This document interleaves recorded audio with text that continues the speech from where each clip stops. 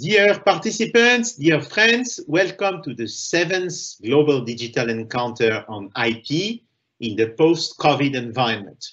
Well, in this year, 2020, we are not yet in the post-COVID environment, but we are still preparing it dynamically.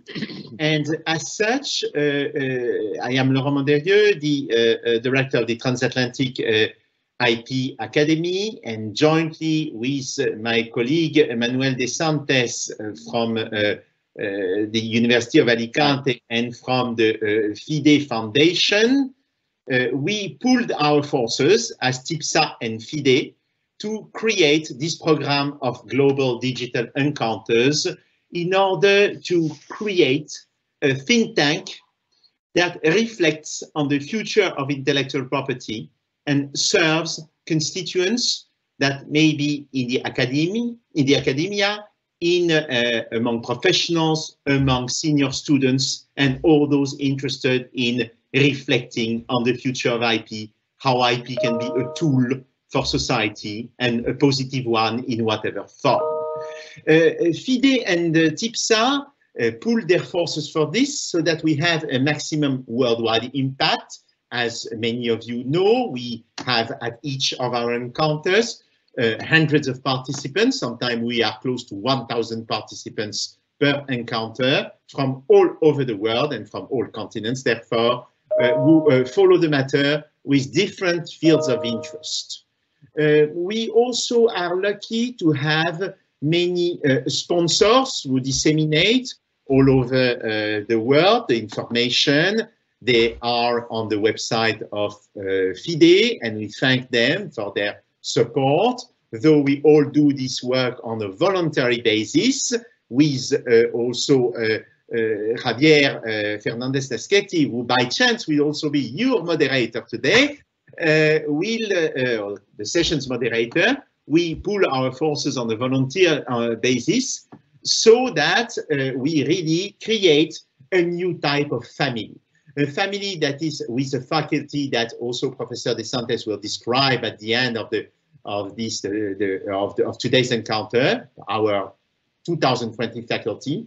We developed a project that is to create a real legacy for the future, because not only are these encounters, but professors and participants who really honor us as being speakers are normally the really high flyers on their topic, give participants readings that can serve as a documentary basis for the event. So it's not only a one-shot online event, but there is a legacy. There are readings where you can find also documentary sources for your future. And also, we are proud to publish the Q&A, the chat, of course, anonymizing the question as per GDPR made, but giving also replies so that no question be left without any reply.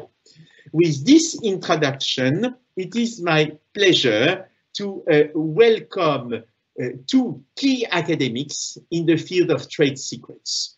Trade secrets are topics that are studied in IP law, where there are a lot of misunderstandings, but also a lot of major gains. There is no single doubt that the United States of America has developed leadership in this very field by having very imponent jurisprudence and also recent legislation. The EU joined it in this very challenging race. And as such, since two major powers of the world are key players in trade secrets and represented, though in full academic capacity, by our two colleagues, self-evidently, trade secrets are becoming a worldwide topic, a topic that each government, professional, academic, law student must think about as soon as IP is concerned. I shouldn't keep the floor too long and would just wish to present our two speakers.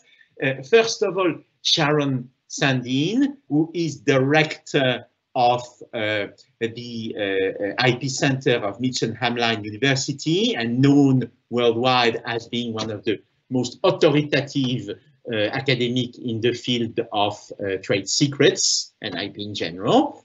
And as such, ladies first, it is really our pleasure to welcome you for the first time, but probably not for the last time, at these Global Digital Encounters. Nicolas Bentin, from my home country, France, is a professor at the University of Poitiers and also teaches all around the world intellectual property. His writings and his book on intellectual property is known, including on trade secrets, is known all over the French-speaking world and all over the world as being one of the most authoritative one. This is one of the most complete, accessible, and yet in-depth manual in the field of intellectual property that I personally ever read. So as such, Professor Bentin, who teaches trade secrets at Bocconi University this year, and is with us. And both our speakers are moderated by an exceptional man, a real friend, as all the colleagues who are in are today, Javier Fernandez-Laschetti, who is a lawyer in Madrid and also an academic at the prestigious IE school in Madrid, at the IE University. And as such, basically, he has got a huge experience on trade secrets, which made him, as coordinator of the Global Encounters next to Manuel de Santos and myself, made him the ideal person and the natural person to moderate this debate. I think I occupy the floor too much. Since I won't make the closing, this will be in the Global Digital Encounter, my last appearance for the year 2020. So we keep for you a promising 2021. So it is also my occasion to present all my best wishes to friends connected all over the world, to all of you. And to meet you, starting with the encounters in 2021, after we have had probably one of the most splendid encounters today, the one on trade secrets. Javier, the floor is yours. Thank you very much, Laurent, and thank you for your kind words. You have shown that you are a real friend, because you're saying things that just come from the mouth of a friend, and not everything is true. I mean, I'm not so important or so specialist as you would like to show me. In any event, I must say that this is a topic that I love a lot. And I'm very pleased and honored by being the moderator in this session. But I will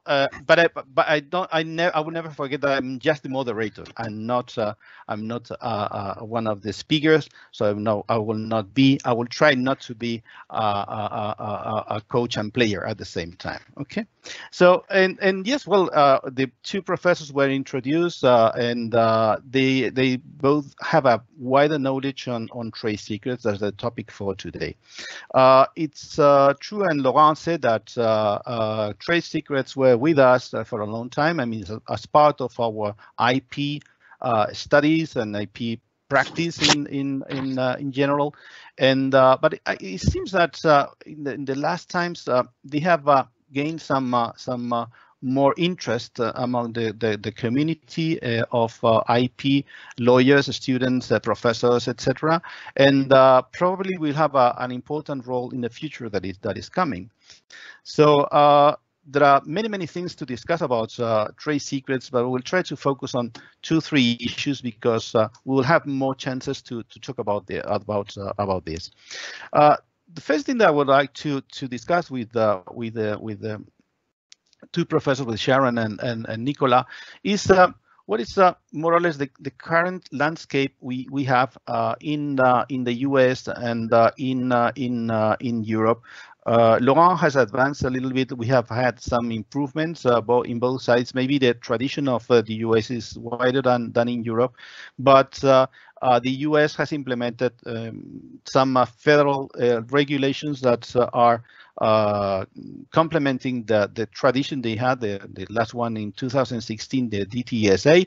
And in Europe, we have had a process of development and enactment and then implementation of the directive of the European Union in 2016 that has been implemented in all the jurisdictions of Europe. So first of all, I would like to, starting by Sharon, to introduce us to the current situation and the current landscape in the US and in Europe. Sharon, please. Thank you very much. I'm really excited to be here. I think the important point to make about the current landscape is that in roughly 2010, there was a coordinated effort in the international legal community and among policymakers to increase trade secret protection and harmonization worldwide. And one of the critical examples of this is I remember exactly the first time that a US president, ever mentioned trade secrets in a State of the Union address, and that was by Barack Obama in, I think, around 2010. And this is when efforts started to increase trade secret protection both in the United States and Europe, and those were coordinated efforts. It's no surprise that both the Defend Trade Secrets Act of 2016 and the EU Trade Secrets Directive were adopted within weeks of each other. I think that it's important also to note that both of those laws, however, are based on US law known as the Uniform Trade Secrets Act. So that is really the model, and there's a lot of jurisprudence in the United States concerning the meaning of that act and all of its provisions. I don't think the Defend Trade Secrets Act is going to change much regarding that. But what I really look forward to is I think that certain features of the EU Trade Secret Directive have the promise of really helping to illuminate some of the critical issues and some of the policy decisions that we need to make with respect to trade secrets in the future. So I'll leave it there and look forward to Nicola's comment. Thank you. Yes, you have mentioned some issues that we will discuss a little bit more afterwards. But I would like to know the opinion of Nicolas about the situation landscape in Europe, where we have made a big improvement. I don't know if it was enough or not. Thank you very much, Javier. Thank you. It's an honor to be with you for this presentation. As you mentioned, in the European area, we have a EU directive which tried to harmonize the situation. Now the directive is implemented around the EU state, but I'm not sure that we have reached the goal. So it means trade secret is really interesting because it's fact and law, and it is always difficult to create a combination between a factual situation, and we know that trade secret is the oldest solution to be owner of technology or to be owner of any kind of business secrecy, and we try to switch from a pure factual position to a legal qualification of this position, and it is really difficult. And for the EU area, the idea was to harmonize the unfair competition. It has been too difficult, so the Commission decided to have an harmonization of the unfair practices, mainly through the consumer law. And then we built this trade secret directive, and the trade secret directive had been implemented, but I think at the end of the day, the level of harmonization is really limited because it has been implemented in our own national culture, legal culture, national law, and it was the same before. So how we are able to qualify a fact and to analyze through a legal approach the fact, the situation is the same before the harmonization and after the harmonization. I can share with you an example between the German civil law and the French civil law, or the Polish civil law and the Austrian civil law, because the problem is the same. In the German civil law, it's not possible to be owner of an incorporeal good because inside the BGB you need corporal thing. And in Austria or in France of the Code Civil, it is possible to be owner on uncorporeal thing without any specific legal regime as IP law. So it means in Wien, it's possible to say that I am the owner of the trade secret. If I am in Warsaw or in Berlin, it's not possible to say I am the owner of the trade secret. It was like that before the harmonization. It is still like that now. Mm-hmm. Yeah, you're right. I mean, maybe the US has a more stabilized situation because the road that they follow coming from jurisprudence in the 18th century to the state law and then to the how do you call this the uniform laws? The Uniform Trade Secrets Act. Yeah, that's the Uniform Trade Secrets Act and the Economic Espionage Act to the TSA. So it's a long journey. So it takes time, don't you think so? And maybe something that I would like to ask you, Sharon, is there something that would change because of the DTSA regarding the application before the courts? I mean, someone say that it's moving from state courts to federal courts. Is that true? So the way the DTSA is set up and under U.S. law, the federal courts do not have exclusive jurisdiction over the case as they do, for instance, in patent and copyright cases. So that means technically that you could file a claim in either state or federal court under either state or federal law. And so most plaintiffs in these cases are filing claims that allege both federal DTSA claims and state UTSA claims. But because the federal courts now have jurisdiction, a larger percentage of those cases are being filed in federal court. I actually think the consequence of this is that federal judges tend to be more careful in applying the law, and so I think that defendants are going to be benefited greater because of the uptick in the filings in federal court. But what we're seeing in the first several years of implementation is that the courts are still relying primarily on state law and state jurisprudence.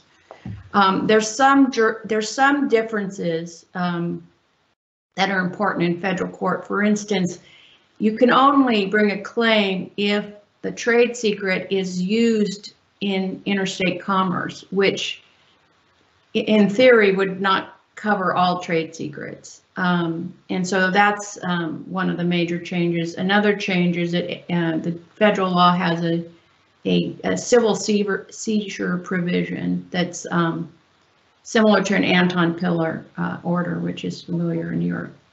Mm-hmm. And okay. Sharon, if I may, do you think that it will have an influence on worker legal position? Because one of the main problems for trade secrets is the worker freedom, and if the worker freedom is covered by a state-by-state approach in the US, the federal level maybe is not so important for the implementation at the end of the day of the trade secret solution? Yeah, one of the most, I was against, I'm on record of having been against the Defend Trade Secrets Act because I didn't think we needed it. I didn't think it added much. But one of the most controversial aspects of it and concerns was what was going to happen to all the state law concerning worker rights and the enforcement, for instance, of non-compete agreements and non-disclosure agreements.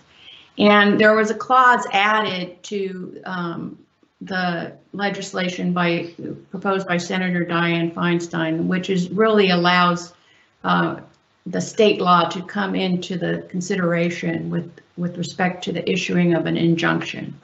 So that law should come in and be respected. But as you point out, the laws in the United States on that issue differ a lot, from California, which basically outlaws non-compete agreements, to other states which seem to promote them. Yeah. Mm-hmm. So it's not so far from the EU position, because even with the Trade Secret Directive and the implementation in the different EU state members, we don't have an evolution of the worker law in each EU country. So it means maybe we are not so far from your US solution. We know that the EU Commission want to have something as good as it is in the US, but with our discussion, we may see that the difficulty which raised in Europe are more or less the same in the US.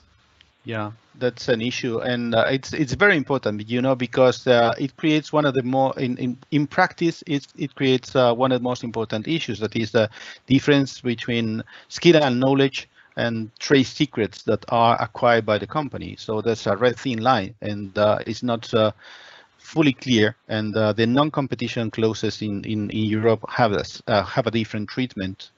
So as it may happen with the US, as you mentioned, California, for instance, it's not possible to have this. Yeah, one thing that I've written extensively about, and which I want to stress here, is that the evolution of trade secret law in the United States from its common law origins to the UTSA is, in my opinion, a limitation on the scope of trade secret rights. Now, when the common story that is told about the Uniform Trade Secrets Act is it actually expanded trade secret rights by allowing trade secrets to be protected even if they're not used in a business.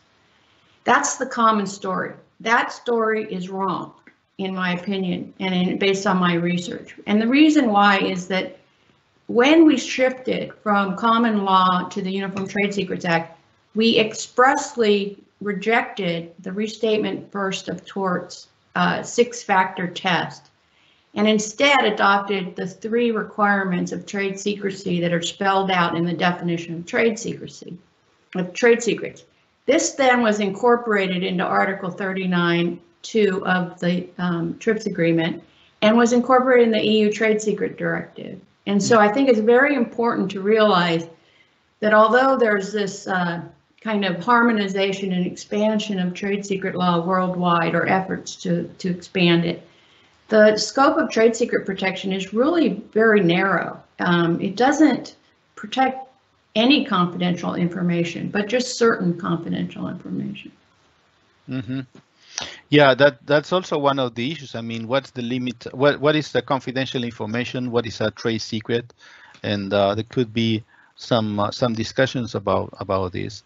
Nicolas, sorry, I have interrupted you. Yes. The influence of the TRIPS agreement and the Article 39 is really important for all of us, and I think it is the base of the this global approach, or the global evolution of the trade secret law around the world. But I think the base of this article is not really good, because the definition of trade secret is not efficient. The question of the commercial value, for example, is just a kind of an efficient solution, because the value is not in the secret, the value is in the information, and because the information is important, I want to keep the information by a secret, and then I organize everything to have secret of my information. So the value is not in the secret is just the way to remain the holder of the information. And I think in this approach, we are able to say that any kind of secret information has commercial value, and as you mentioned, is not the case. And I think the second problem for us in the EU is that the gap between the definition of know-how in block regulation and the definition of the trade secret in the EU Trade Secret Directive. In the title of the EU directive, we mention know-how, but after inside the directive, we have nothing about know-how. And so we can imagine for the EU legislator that trade secret and know-how is more or less the same thing. But in front of the EU regulation for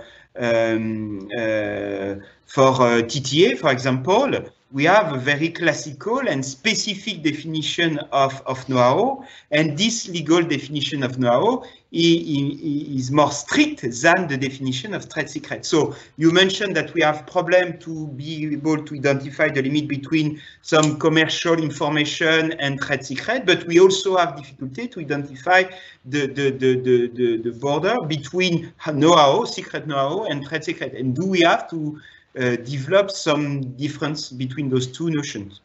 Yeah, that's true. I want to jump in there because it's very,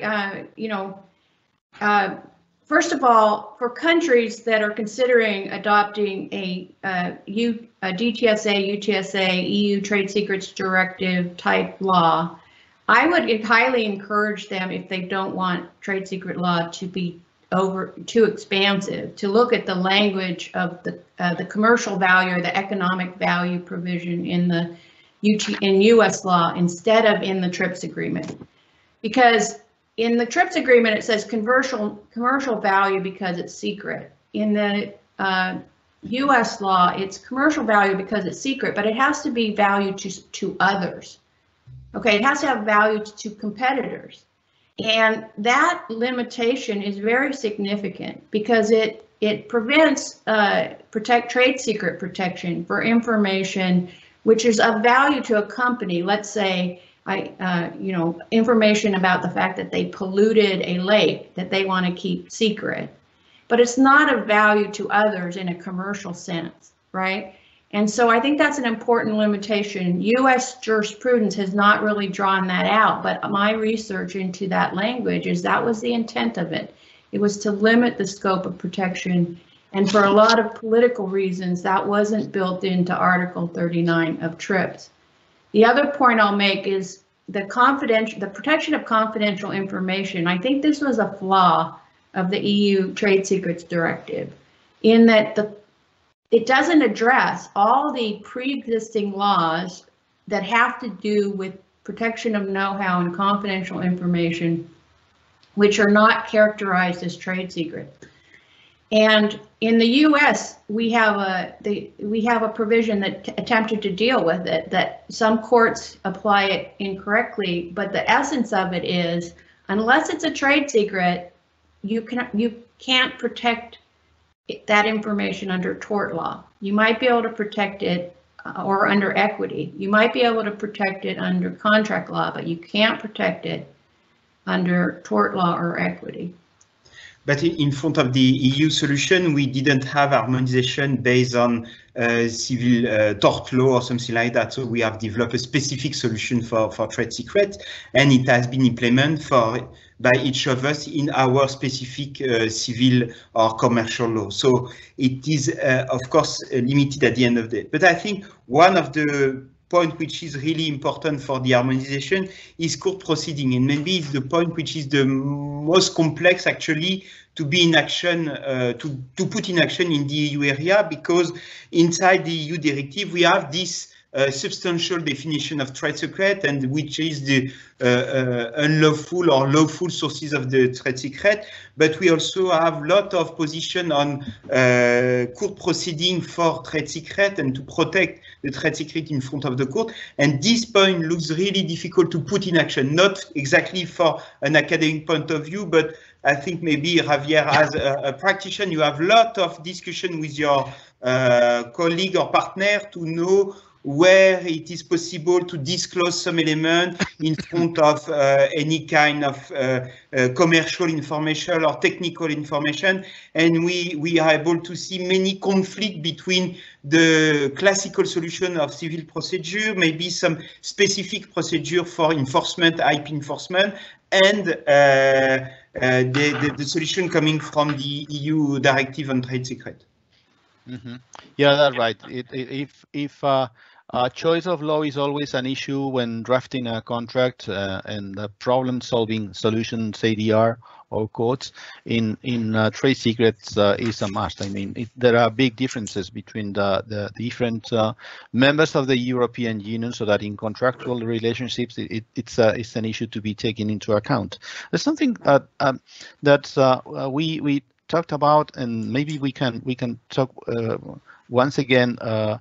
It's the difference between the European Union and the US regarding what we call the infringing goods, something that surprised you, I believe, because of the conversations we had before, Sharon, surprised you a little bit and create maybe some concerns to the US companies, to the US actors in this global environment, because it's true that we have something that is called infringing goods, and it's a sort of sin that follows the product no matter where they are, and can cause problems. This combined with the and maybe Nicola can tell us a little bit more about this kind of strict liability that is based on the Article 4.4 of the directive.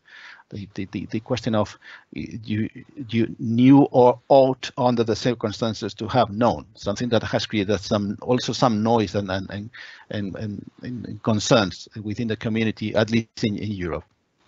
So any of you can start. Yeah, please, Sharon. Yeah, I like to think about you know, and teach my students about, so one of the things is there's this debate about whether trade secrets is unfair competition or property, and it's both, because you have to have this thing called the trade secret and meet the definition, this information, and then you have to have an act of misappropriation, which is unfair competition. And so traditionally, the acts of unfair competition at common law were what I call wrongful disclosure and wrongful use. That law morphed into including what is now known as wrongful acquisition. So you always see these laws set up as saying acquisition, disclosure, and use. And in the United States, the wrongful acquisition, disclosure, and use has to be with the requisite state of mind, which is at least knowledge and reason to know. Now, the way the EU Trade Secret Directive, it brings that in the remedies provision, but in Article 4 itself, it seems kind of, not all the wrongs have that knowledge component right in the definition of the wrongdoing.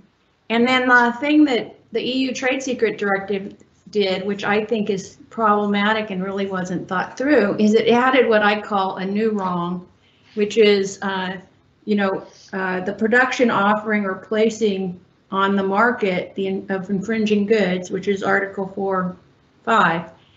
And the problem I have with that is because it's based on knowledge or reason to know, it's at least theoretically possible that some retailer selling some good that has a misappropriated trade secret in it can be notified and then all of a sudden be liable for trade secret misappropriation because they're selling that good. And I don't think that's what was intended, and it's not a cause of action in the United States. So I think it's a real problem. Nicolas, I think it also creates some concerns in Europe, this issue of the...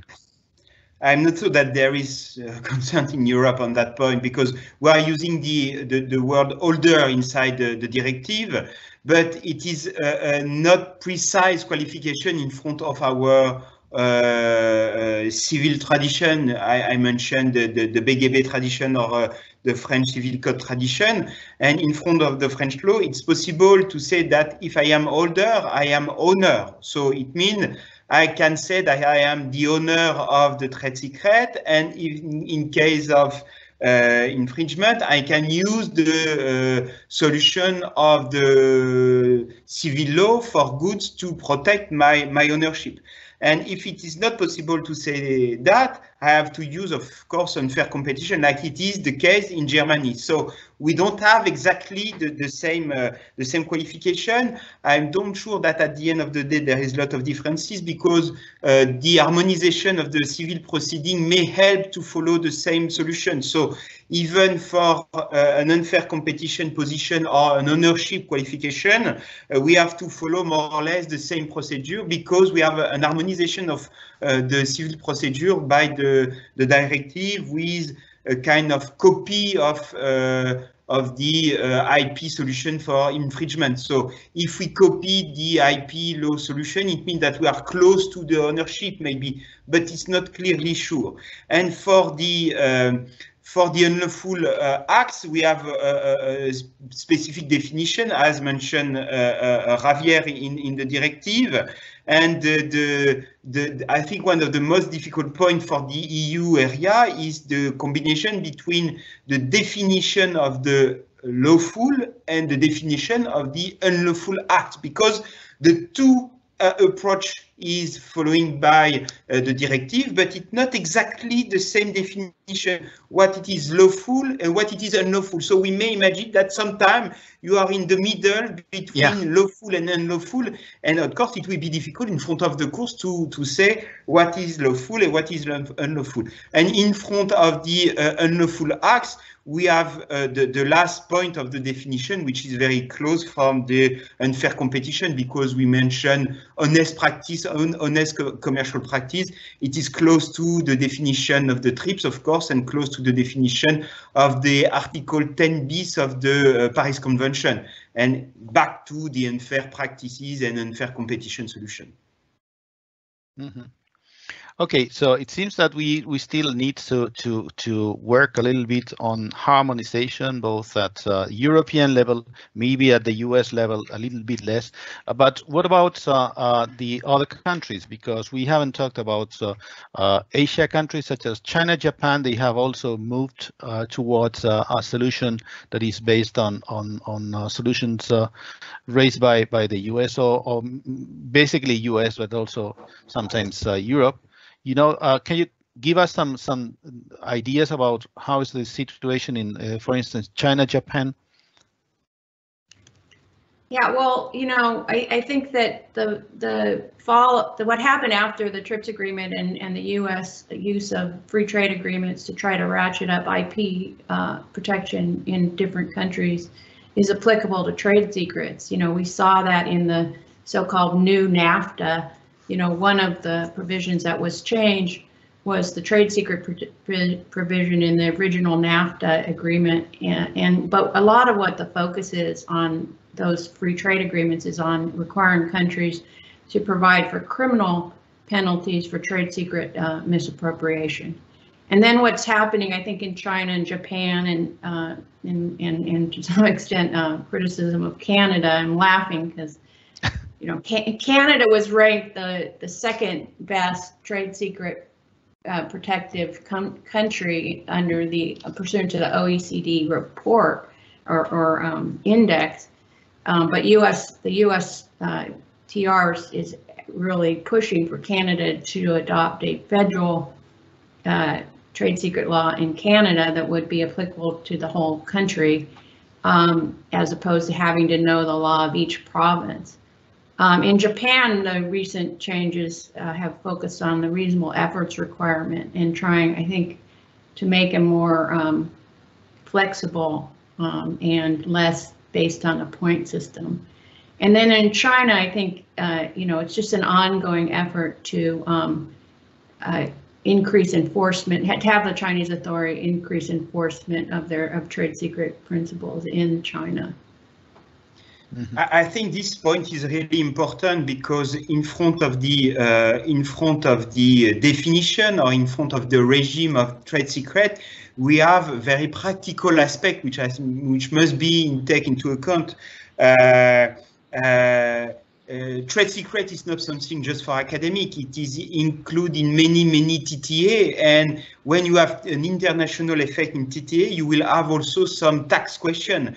And if we have an harmonization in front of the definition or notion of trade secret, maybe it will help also businesses to have a clear tax analysis of the TTA and to be able to qualify the income based on trade secret. If we have differences in qualification, we may imagine that part of the contract can be qualified in front of a national tax law as trade secret or as good, and maybe have some tax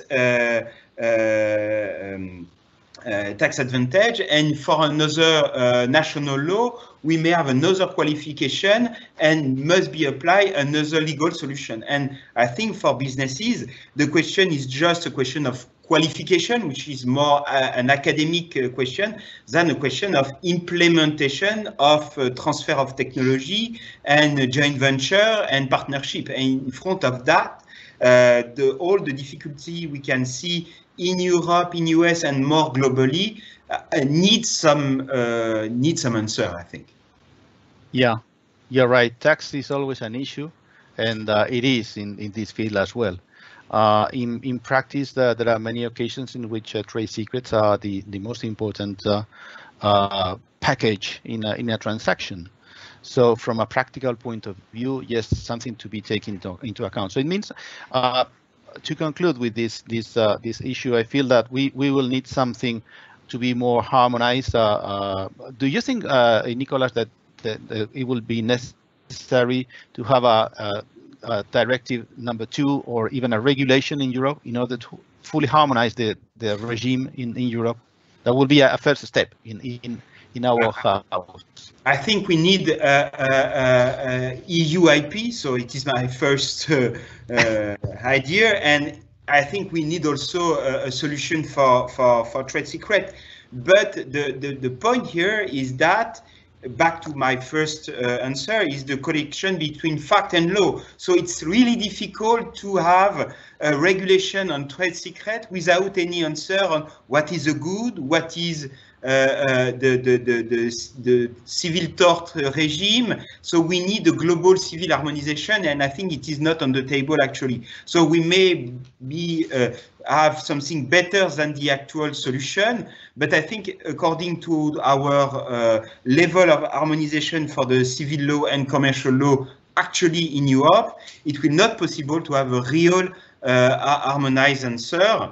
But I'm sure that we need that in maybe, I don't know, 10 years, 5 years, some more longer, but more we will be integrated in front of the law, stronger we will be for the international business. Mm-hmm. Yeah, and I would add that, I think that I really admire, and a lot of people admire the EU, for instance, for adopting the GDPR. And a lot of people are looking with interest at the new data proposal. But the problem is I don't see a lot of coordination between those different proposals. And when you think about it, a business doesn't get information in nice little buckets. This is the trade secret bucket, this is the privacy bucket, this is the data bucket. They just get a mass of information. And so what's happening is all these laws and principles are being developed that impact information. But nobody's looking at how they intersect and and that needs to happen more. I see that as the future of what we do, maybe at the policy level. Mm-hmm. Yes, and I think, Sharon, as you said, we have small pocket or small box because it's too difficult for us to be able to have an answer for a big box. So it's easier to have small point which can be harmonized and to try to have a global answer. But at the end of the day, we don't have an answer because the small box is something inside a big volume of data or big volume of business secret, and it is a difficulty for us, but I think it is a real challenge for all of us. And this multi-qualification of an information can be a question in front of a court, at least, because we may say that, in my opinion, the qualification is trade secret, and for another one, the qualification can be personal data. So if the two regulations cannot be combined, we have, of course, a difficulty. Mm-hmm. Okay, it's 5:16, so we have just a few minutes to discuss because the audience is raising questions. I'm following the Q&A, and so just some. I say that there are some concerns, discussions, and dilemmas. Some of them have been already discussed, such as the one we mentioned before. What is trade secret? What is confidential information, etc. But something that concerns sometimes, at least in Europe, is the possibility of U.S. courts of having jurisdiction over European companies in trade secret issues, sort of long arm jurisdiction that would be very important, let's say, in the current situation when almost all transactions are digital and it's difficult to know where the action took place, etc., etc. So what's your opinion, Sharon, on this? Well, that issue was, with respect to the DTSA, issue was front and center for why the Defend Trade Secrets Act should be adopted. The existing Economic Espionage Act, 1996, which was the federal criminal law, has a extraterritorial provision which was basically made a part of the DTSA. It wasn't really amended, but there's really not that much jurisprudence on that, and I don't personally think it extends as far as some people think. So it needs further development. And of course, the problem is even if you could, for instance, if you're an American company, you could sue a foreign company in the U.S., you would still have to enforce that in the country. And so that's an issue that is not addressed at all. And the enforcement piece of any sort of U.S. judgment is not addressed at all in the DTSA. And you know, as you know, we generally haven't joined the enforcement treaties. So. Mm-hmm. Okay, so we feel better now. Well, what is happening is it is arising at the International Trade Commission when goods are sought to be imported into the United States, and the United States being a big market for a lot of companies, that's where this is arising more. Mm-hmm. Okay, we have discussed about the issue of trade secrets as IP rights, and furthermore to the subject of property. I don't think we have to insist on this. Let's finalize our chat with some considerations about the future, because in the current situation of the data economy industry 4.0, what I've read, what I've seen is that the trade secret will have an important and relevant role on it.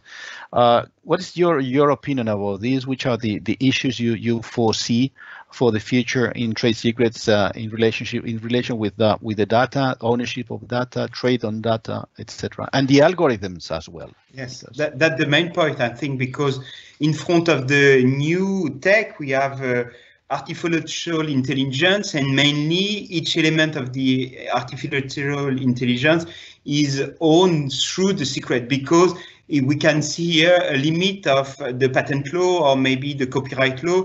Is not possible to be owner of an algorithm through the patent law, and the secret is better because you can control your mathematical model by this way as strong as you want, and maybe you may have some right on the databases which is used to learn with the artificial intelligence, but for the big data, we don't have any specific tool with the intellectual property, and maybe the only way to control or to manage this big movement of data is the trade secret. So quicker is the economy, more the trade secret is really interesting and important, because it's the best way and the simplest way to have a competitive advantage on the market in front of the competitors.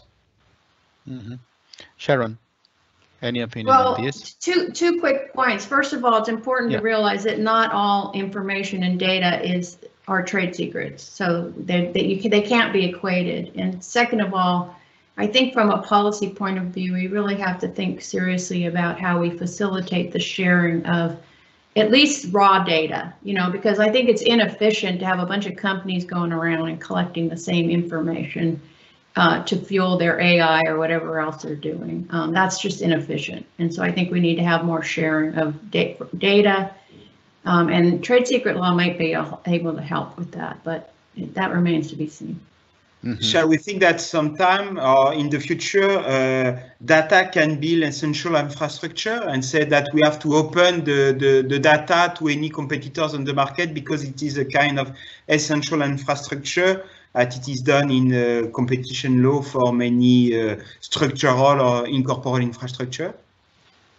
Yeah, well, a lot of data is collected from public sources, like in my city, the county board of property rights, you know, and also it's collected from consumers. So I have a real problem with, you know, extending trade secret rights to information that is basically owned by other people, but was just collected by the, you know, purported trade secret owner. For the EU, we have a EU directive on state information and data collected by state and local organization. It is mainly open data, but for commercial and businesses, I think it can be a point of reflection that we requalify the data as essential infrastructure. And as you mentioned, just the raw data can be used like that, and the business will invest to change raw data as something which can be used in the new economy. Mm-hmm. It is the idea, I think, of the EU Commission for EU data market. Yeah, I think so. I mean, it's about sharing data and as much as possible among private parties, and respect to privacy, respect to competition law, and respect to consumers. So who knows what the future will drive us, but it seems that it will drive us to a situation where you can share the data, and it will be an asset, a real asset, I mean, in transactions and so on and so forth. So 7 minutes to the end, you know, we fully respect the times here, so I would like to raise some of the issues of the audience. Nicola say something. I will try to tell you. What has led some states to prohibit NCCs? The UK has just announced the intention to curb the use of NCCs in the interest of supporting startups, Silicon Valley being the ideal. I'm curious as to where this might lead. I have no idea what the UK said. Sorry, it's far from. I have no element which can help you to analyze this case. Maybe Javier, you have heard about that point, or you don't have more information. So I'm really sorry. It is the limit of my trade secret or something like that. So if I don't have knowledge, I cannot have something secret. It's not possible to share with you my knowledge. Okay. So, Nicola, we'll try to answer you in writing, okay? We need to study a little bit. Yeah. And another one says, will trade secrets marketing authorization limit access to COVID vaccines? Should courts reconsider decisions like Ruckelshaus versus Monsanto USSC because of the pandemic? I guess I should answer that because it involves a U.S. case. First of all, you know, that case is, in my opinion, often mischaracterized and misread. It did say that trade secrets are property for the purpose of a taking under the U.S. Constitution, but it also said that that's because the way the government regulation was written, a promise was made to the provider of the information, what the court called an investment-backed expectation. And so the important thing to know about that case, and that I believe in strongly with regard to COVID or any other important innovations, is governments have a right to say, thou shall disclose this.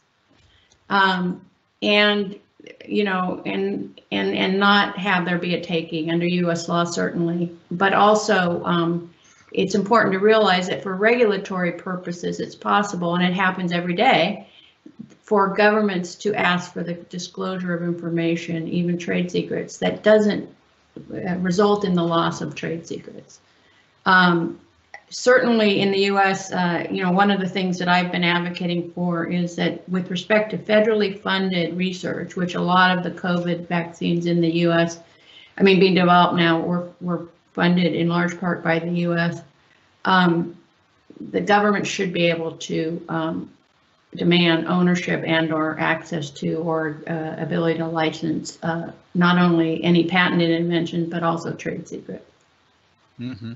I think this question is a classic problem with the trade secret, because we put everything in the same bag, but at the end of the day, it cannot be the same. So we have to distinguish drug development and maybe trade secret of each laboratory which develop a vaccine for the COVID. And I think there is no more question on that point, because it is done. We have 2, 3, 4, 5 medical solutions. So and we never said that Pfizer and another company must open the trade secret for drug development. The second point is the production of the vaccine, and the production of the vaccine is not the same problem as the development of the vaccine.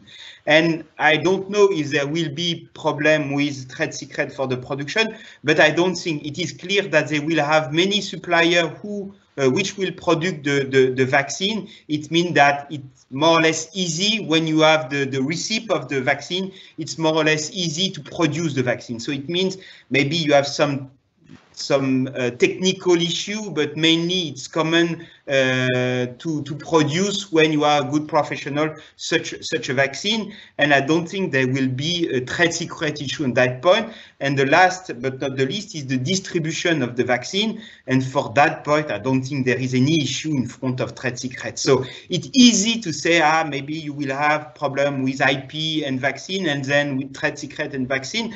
But now we know that we have developed vaccine, we will be able to produce vaccine, and I don't see any trouble or real trouble with IP, except if we want to contest IP, and that's always a good issue. Yeah, you're right. And sometimes time to market is one of the issues for the trade secrets. I mean, it makes a difference, so that it will be relevant. And Gabriel says, is asking us, what is the direction, if any, of trade secret regulations in the European Union and US, free trade agreements on similar agreements? What are we moving? Nowhere. I think in the US it remains to be seen, right? Because we have a new administration, and we have to wait to see who the new trade representative is and what policies they decide to pursue.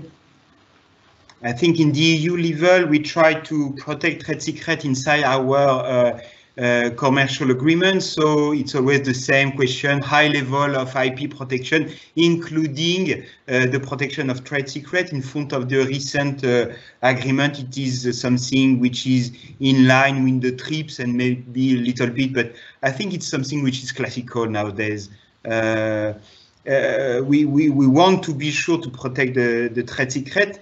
And I think one of the points here is the gap between a state which have international agreement between another state and private company which have a trade secret and want to trade with another private company. And the level of negotiation and qualification is clearly different, and sometimes you have difficulty between the state declaration, for example, to open trade secret and how businesses are acting on the market. And this point can be a problem, but in front of the negotiation and the international business agreement, I think there is not a lot of issue.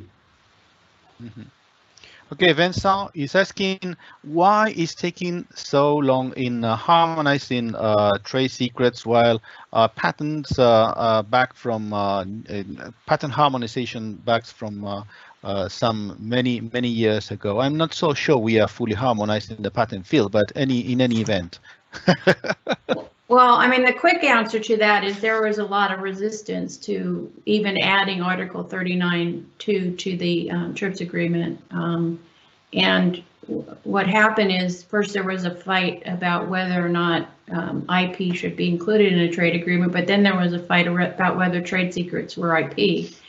And what happened during those negotiations, in my opinion, is there wasn't much discussion of the niceties of trade secret law and the boundaries and limitations of it. It was just kind of a last minute, throw it into the Article 39 and see what happens. And so with that in mind, I think the international conversation of trade secrets just started, 26 years ago or 27 years ago. So it's a much shorter history compared to patents, trademarks, and copyrights. And we can have another explanation, is that trade secret is fact, and in front of fact we can have a strong position, and maybe even for businesses, we are not sure that we want to have a legal qualification or legal regime or something which is only a factual position. For example, we can have a technological solution which can be patentable, but we prefer to have it to control it through a trade secret or secret know-how because it looks stronger. We don't have to disclose the knowledge. And for many businesses, and I think for many academics, the fact may be better and stronger than any legal qualification, because when we start with legal qualification, of course, we have to interpret the qualification, we have to identify the limit of the qualification, and it is our today conversation. So if we are without any EU or US regulation, we remain in a factual position, and maybe it's easier, but we need some legal answer. We mentioned for TTA, for tax reason, to be able to protect or to sue in front of the judge. We have problem with criminal law, which is not harmonized even in the EU area. So there is a lot of things which are not harmonized yet, and maybe it is because facts are strong. Okay, two last questions. Manuel, I promise that those are the two last. Okay, on one hand, sorry, Sonke is asking us on something is not working properly. Just a second. Okay, do you think that at some instance non-personal data controllers, as far as data could be considered trade secrets, may be obliged to give access to the non-personal data controlled by them? If yes, under which circumstances? One way or another, we have a little answer this question, but if you want to add anything, that would be perfect. This is an important question because, and this goes back to what I said about not considering all, the fact that companies get a mass of information with different legal requirements. And part of the problem is I don't think the data controllers are being educated about what the obligations are. As a technical matter, if they're not under an obligation to keep the information confidential, and I would argue that they know it's a trade secret, then they can share it. Of course, the trade secret owners would protest that, but the whole idea of the reasonable efforts requirement of trade secret law is to make sure that the person who you would hold to be obligated to keep the trade secrets knows that they're obligated to keep the trade secrets, and also knows what information is at least claimed to be a trade secret. And without that, and that's why the reasonable efforts requirement is such an important feature of trade secret law.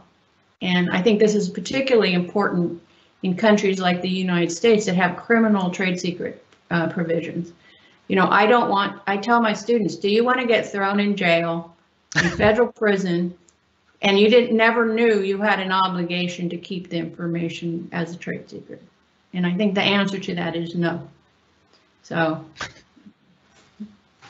Yes, I think one thing which can be learned from the RGPD is the identification of the information. And through this, we have to identify personal data, and it is important to be able to apply the legal solution. And I think one of the main issues for businesses is to be able to identify a trade secret or secret know-how, and then be able to put in action all the legal solution. And we know that if we have a trade secret, we must be able to control the trade secret and to show that we have done enough to control the trade secret. But we need firstly to identify the trade secret, and maybe one of the main issues is the identification. Then you have the asset, and you will be able to manage the asset inside the company management and company strategy. Mm-hmm. Wonderful. And last and very interesting question from Giacomo. He says, following one of your previous answer, given the difficulties currently encountered in protecting inventions related to artificial intelligence systems, both because of possible lack of inventorship and or because of issues related to the sufficiency of disclosure, could trade secrets provide a valid alternative and even, in a way, enter into competition with the patent system? I think it, oh, go ahead, Nicholas. Yeah, go ahead. No, you Sharon, go ahead. Please. Yes, okay. The competition between trade secret and patent is the history of the patent law. We always have trade secret, then we create patent law, but patent law is always in competition with trade secret. More or less, if it is possible to remain owner to be the holder of the information, trade secret is better than the patent because we don't have to disclose. So there is no question of competition between something which is like that for all, if it is patentable. It is not always the case. Mm-hmm. Yeah, and I'll add in the United States, there's a very famous case called Kiwani, which basically says that trade secret law is not preempted by federal patent law, which means that both patent protection and trade secret protection can coexist in theory. But the important thing about that case is that the reason why the US Supreme Court said that is because trade secret protection is limited. And so if we don't limit, in the United States, if we don't limit trade secret in the same way, or in Europe, or in anywhere else, it then conflicts with patent policy. And that is a very serious concern for any country to get that balance right. We don't want people deciding not to forego patent protection and the disclosure that's involved in favor of trade secrecy, and that's an important policy point. Mm-hmm. This could be maybe an issue for the following session we'll have probably next year about artificial intelligence, industry 4.0, economy of data and trade secrets. So we have to conclude because we are 9 minutes ahead, and probably Manolo and Laurent will tell me that I'm a naughty boy because I'm not controlling this situation. But it has been so interesting, so that I enjoyed a lot, and I thank you very much to you both for your contributions, to your bright ideas, and all your thoughts. Thank you very much. And Manolo is here for the conclusion. Thank you, Manolo. Thank you. Thanks very much, Javier. It has been indeed a great and live discussion. Unbelievable. Yeah. So I have the feeling that this has been a discussion full of very, very valuable reflections, and I am certainly I have the need, let's say, certainly to review the recording in order to learn more. Yeah. So thanks to our speakers. Yeah, thanks to Professor Sanden and to Professor Bangtan. Congratulations to our dear friend Javier Fernández Laschetti, who have conducted magnificently these encounters. But above all, I'd like to thank to all of you who are connected today. In fact, you are the protagonists of this growing encounters community. Yeah. And I'd like to highlight the presence of the students from Bocconi University, and thank also very especially to our Encounter Support Group. You know, this group is hidden in the shadows, but is extremely active, preparing the references and preparing the reports of all the encounters. Yeah. So if any of you would like to join the Encounter Support Group, please let us know. Yeah, and we will enter immediately into contact with you. Yeah. So, well, Laurent, this has been the 7th and the last encounter of this year. So let me briefly recollect a little bit what has been our life. We started in May with a general overview headed by Professor Jane Ginsburg from the United States, Professor Anselm Kamperman-Sanders from the Netherlands, Professor Laurent Manderieu from France, and in this occasion I had the pleasure to moderate it. Yeah. Then we moved still in May, and I guess I will not forget anyone, but we moved still in May to discuss in our second encounters questions related to trade, IP, and investment. There we enjoyed the director of the IP division of the World Trade Organization, Anthony Chapman, from Australia, if I recall well. Yeah. We enjoyed also Professors Claudio Dordi from Italy and Professor Isol Gendreau from Canada. Yeah. All of them were moderated by Professor Xavier Seuba from Spain. by the way, Xavier, just some days later, joined the European Patent Office as director of its academy. Then June offered us a third encounter. This time, if you recall well, was on international IP and access to the pandemic treatments. Yeah, very, very up to date. Yeah. There, under the leadership of Professor Laurent Mandelieu from France, yeah, we had the opportunity to enjoy the views of Professor Rochelle Dreyfus from the United States, and also Professor Henning Rose-Ruse-Kahn, yeah, from Germany, yeah, now living in Cambridge. Yeah. Then in July, I recall well that we had our fourth encounter. This brought us to other fascinating topics, IP and arbitration. Then the moderator was Ignacio de Castro from WIPO, and the speakers were Professor Catherine Rogers from the United States and Professor Xunyan Lang from Singapore. Yeah.